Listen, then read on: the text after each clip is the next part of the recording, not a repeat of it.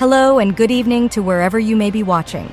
Thank you for joining SPI Logistics in this week's market conditions. After a bustling January, freight markets focus on gradual rebalancing rather than rapid growth.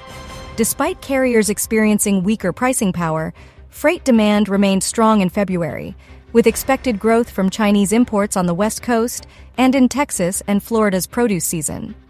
The construction sector is poised to benefit from federal funds, and home builders anticipate a robust year, while the Port of New York and New Jersey noted the third busiest start to the year on record. The Bank of America's truckload demand indicator for shippers reached its second highest level in 80 weeks, indicating optimism for the future. However, excess capacity remains a challenge in fully rebalancing the market.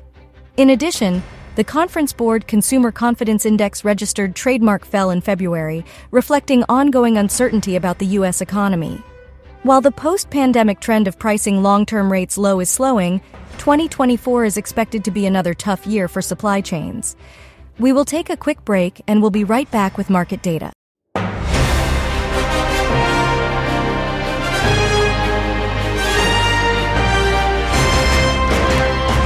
Welcome back to Market Conditions hosted by SPI Logistics, your trustworthy news source for the logistics industry. On this week rate data, the National Truckload Index price inclusive of fuel fell 6 cents to $2.21 per mile. The National Truckload Index line haul rate, which removes fuel, decreased 5 cents to $1.58 per mile. For reference, the lowest spot rate in 2019 was $1.47. Contract rates, which are baseline haul rates like the NTIL, remained at $2.33 per mile. Note, spot rates have given back some of the recent increases, but look for them to increase further into 2024 as capacity burn-off continues. In other news this week, blizzard hits California and Nevada, shutting down I-80 and leaving thousands without power. The Conference Board Consumer Confidence Index fell in February to 106.7, breaking 3 consecutive months of gains. Federal Motor Carrier Safety Administration data on the net changes of carrier authorities shows that a greater number of carriers have left the industry than have entered every month since October 2022.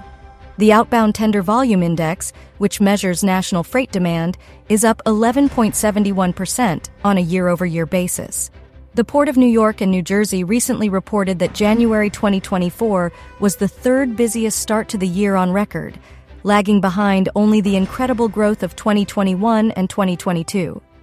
Meanwhile, on the opposite coast, the Port of Los Angeles, the busiest port in the U.S., saw its second-best January, surpassed only by 2022. BNSF Railway, one of the largest freight railroads in the U.S., has reportedly furloughed hundreds of employees in Kansas, Montana, Nebraska, and Texas. Werner seeks review of $100 million nuclear verdict.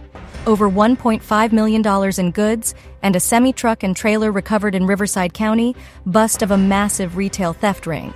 Link below. And that's everything we have in this week's segment. Thanks for watching, and we will see you next week.